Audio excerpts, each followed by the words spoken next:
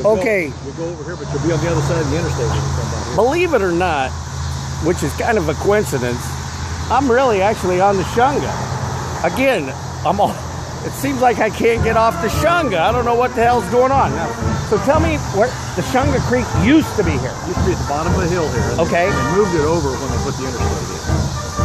And so the purpose of the Shunga was not only to draw water for the Richies, but they also hid slaves in the house, and they would go down and get food for the slaves, the runaway slaves that stayed here.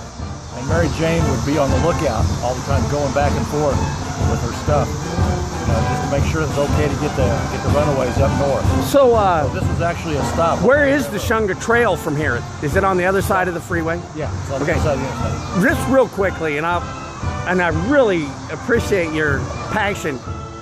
Where did your passion start for Ritchie House? Was it when you were mayor, when you were a kid, or yesterday? Tell me real quick. Actually, I was a history major in college. Okay. And of course, being the son of a mayor and also mayor myself, I do have a lot of history just within my own family. I wasn't necessarily intrigued with the Ritchie House until I joined the Shawnee County Historical Society, and I became their educational coordinator for a few years. Well, that's interesting hearing the son of a mayor, because I've been called a son of something, but never son of a mayor. Well, I've been called a lot of things too. Well, then we're in good company. I might have been called a few things worse than you have. Oh, you don't know, man. I've got a long list of haters. At least I don't have Sam Bradback's brother to deal with. Well, okay. You gotta admit, this is one of the fun things about living in Topeka, because I'll tell you what, I'm the first one to take a poke at my own self and have a good time, because I'll tell you what, when you start taking yourself too seriously, you end up like Donald Trump with a bad hairpiece. You know what I mean?